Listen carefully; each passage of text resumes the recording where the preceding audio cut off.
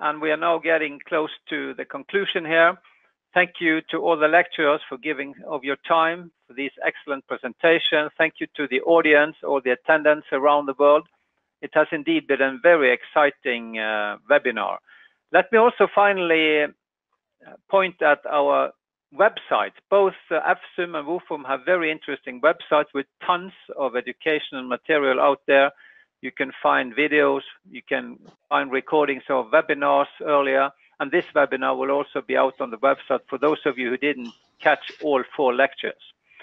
Also, let me tips you on the guidelines. We now have 7 GI ultrasound guidelines coming up, and 2 of these are already published, and you can find them and download them freely at our efsumb.org website.